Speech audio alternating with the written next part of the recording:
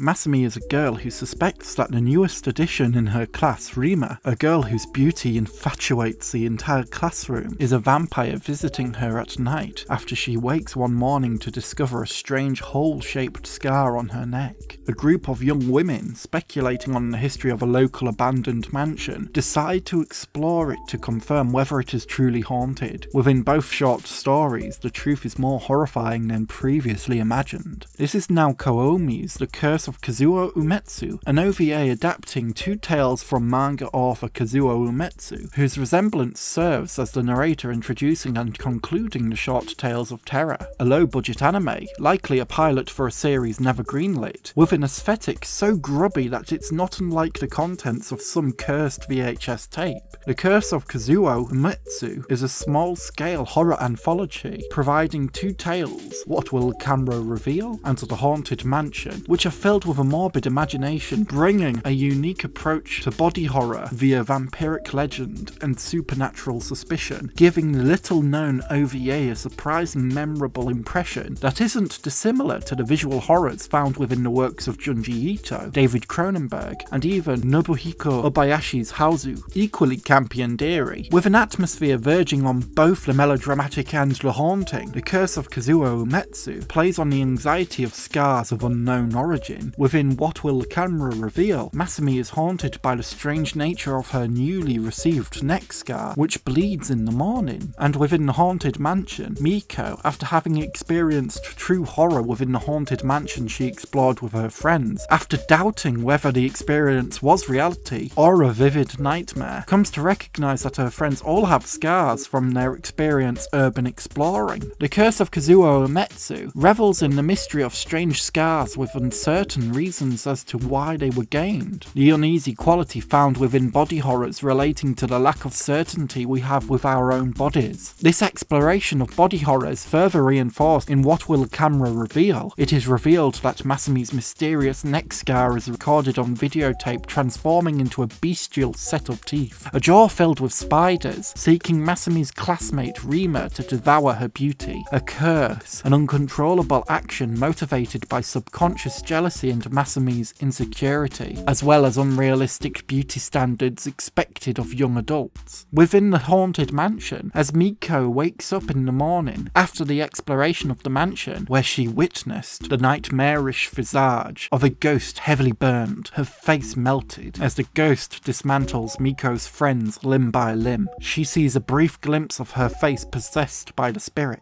Uncertain whether the experience was a vivid nightmare, when the group of girls return back to the mansion, Miko discovers not only was it a horrific reality, but that her body also houses the spirit which frightened them so much the night before. The initial discovery acts as a confirmation of reality of the horrors which this group experienced, yet Miko was clearly possessed the night before, as the glimpse in her bathroom mirror confirms that her body now no longer belongs to herself, but to the vicious spirit within her. Both characters, Masumi and Miko, are kept within a state of uncertainty regarding their full truths surrounding their bodies, and once they both discover what their bodies are keeping from them, it's already too late. Like the real-life discovery of a life-threatening terminal condition, Masumi and Miko are no longer in control of their bodies, no longer with any sense of bodily autonomy, as hellish vampirism and possession take full control. The horror of The Curse of Kazuo Umezu therefore relies on the insecurity and anxiety around how little we may know about our own bodies, like Masumi and Miko's own experiences with the supernatural impact on their bodies. What if we were to fall into some uncertain condition?